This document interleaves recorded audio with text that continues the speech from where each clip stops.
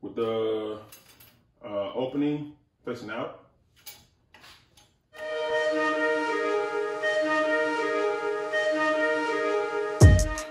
All right, guys, welcome back. This is part 2, Octane Raker 92. And today we're going to be painting the calipers. First, we have to mix the paint. Here's your paint reactor, your stir tool. This is all the stuff that comes in the paint kit. And you got a sticker you can put on your car or on your wall in your garage or whatever. So first off, we're going to go with opening the paint up.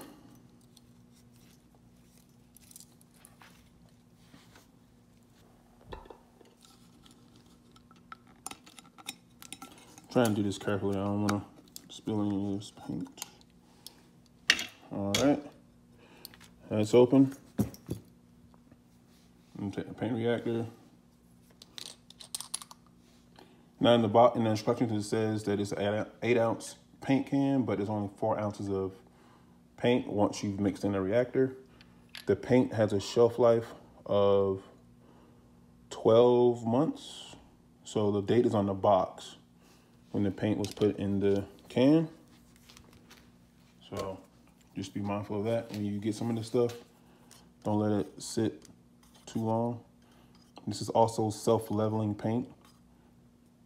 So in case you guys are wondering why I didn't get the spray instead of this. And with this, you'll be able to put on a thicker coat. It's measured for 4 standard calipers. So I'm going to try to stretch this. If I can't, I'll just order another can, I guess. By the way, if you are painting 2 6-piston calipers and 2 4-piston calipers, I recommend getting 2 cans. We're gonna see if I can make this work.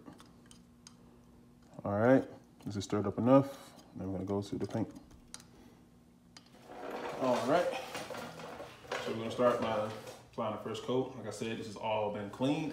So let's see how this goes.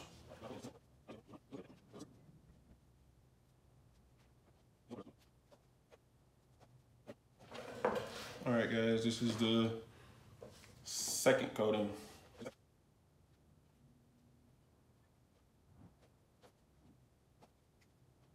All right, guys, this is the last coat, and it's looking pretty good now.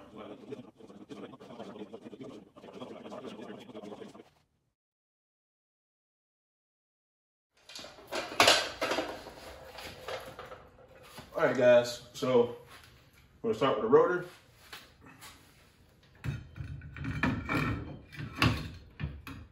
I spray painted this just so like I said, I can get rid of the rust.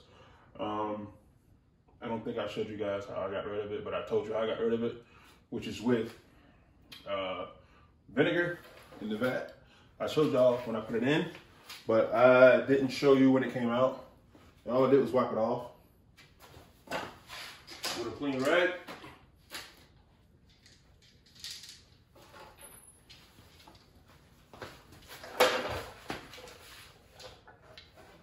I'm gonna put one of these on just to hold the rotor in place while I put on the caliper.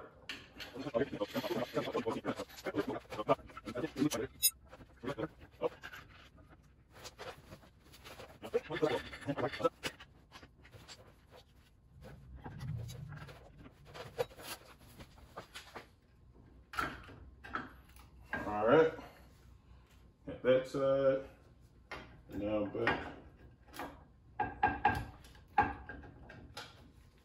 And they're in. Now, I'm gonna put the pins in. I'm gonna put the top one in first.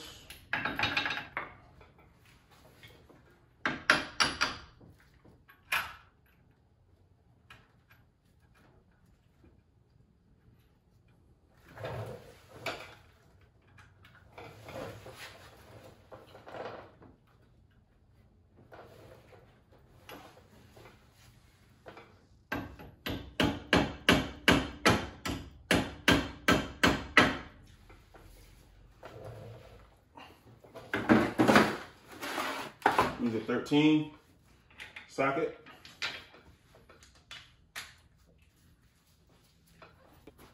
All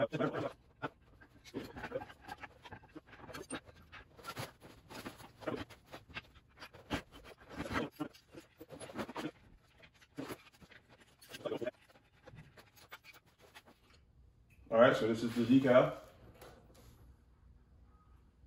Daytona. Fit right there.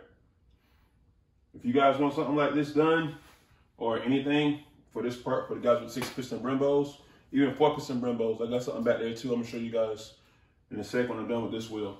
The company is D4 Designs.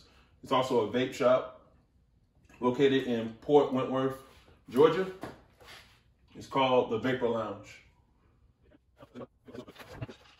All right, so now with our breaker bar,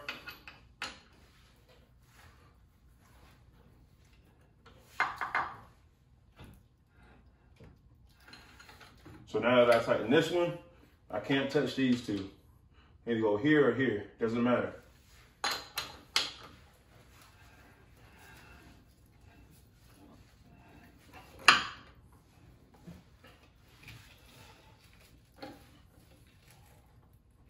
Now that I tighten this one, I can't go here or here, so now I gotta go here.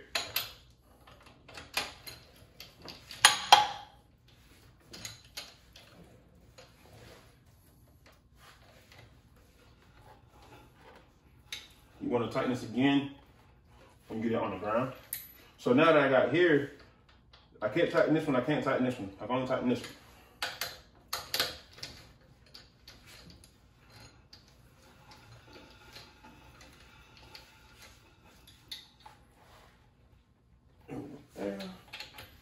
Now, since that one's tight, that one's tight, this one is loose and this one is loose. So now you go, since I tighten this one, I can't go to that one. I can only go to this one.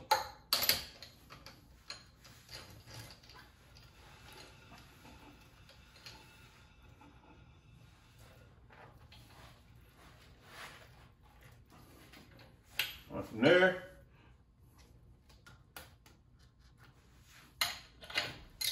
they're all tight. This is the last one, sorry. So from there, go to here.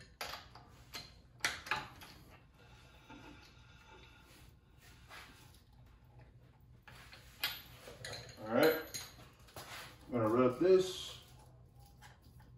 Make sure this comes off from the tape. There we go.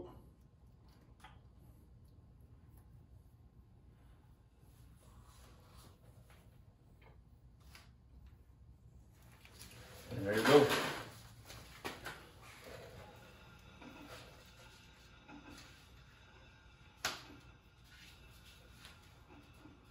Now we're gonna go to the factory. All right, guys. So now we're gonna be doing the rear wheel. One thing on the back one was go over with a coat of the yellow G2 paint. And as you see on the back, I have 392. I was in between 392 and 500 for Daytona 500, but my other stickers right now say 392 on it, so I didn't want to go away from that yet. I may change that. I'm still deciding on it. So here we go. Put on the rear wheel.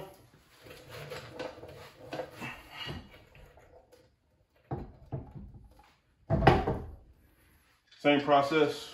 You can put them on, put your lug nuts back on, you know what you want.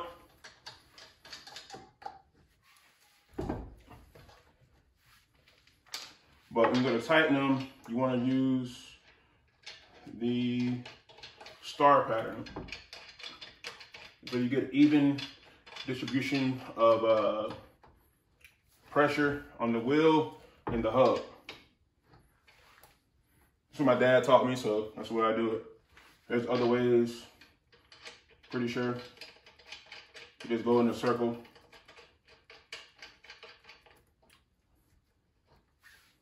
My dad's been around cars for a long time, so I have no reason not to trust that method. I've always used it.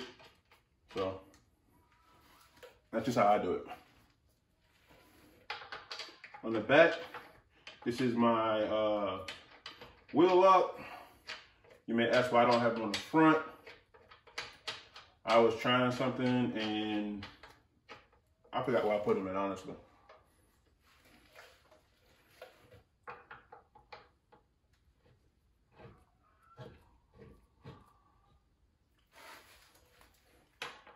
Let's see if this G2 paint holds up, which is what I painted.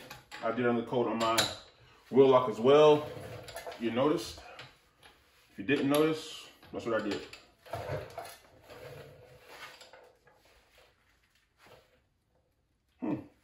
Held it pretty good. Didn't come off. I spray painted these before, and when I did that before, some of the paint came right off. So I'm assuming as long as you don't constantly take these on and off, they will be good. Since I tightened that one up, I can't touch this one or this one.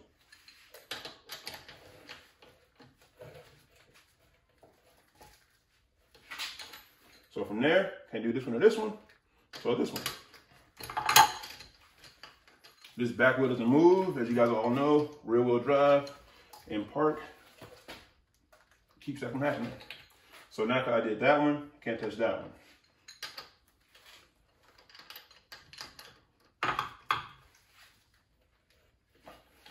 There we go there. And the last one, those are both been tightened, so.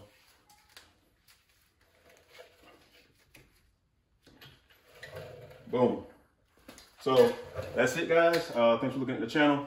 I'm gonna finish on these last two tires on the other side. Same process, so I don't wanna take up more of the time with that. But also, don't forget to check out my previous video, part 1 of this rotor and brake caliper tutorial and painting, to check out my giveaway. It's gonna be at the end of the month. So all you guys have to do is subscribe to my channel, comment on the video what you want to see more of. Also follow me on Instagram.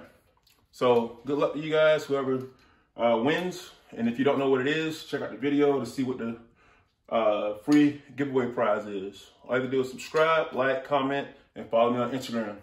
Later, guys.